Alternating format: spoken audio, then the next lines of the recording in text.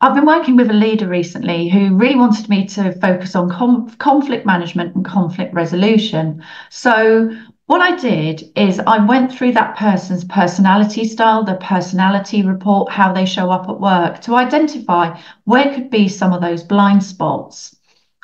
And what I realized as I was speaking to this individual is that they saw any form of very heated but not aggressive debate as conflict.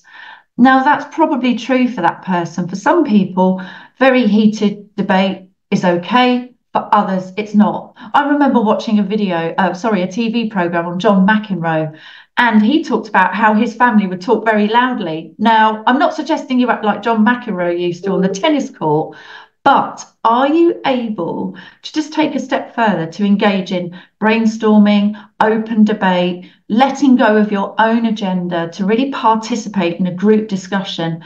Because it might feel like conflict to you, but actually, it might be a really useful part of the process to get to a solution in a group setting. So have a think about that. How am I?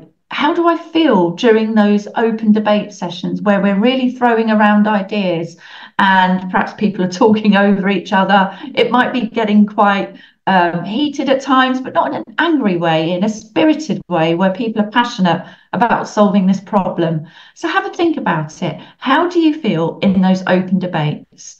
Are you able to reflect and then communicate your points and listen to others and participate in that exchange of information?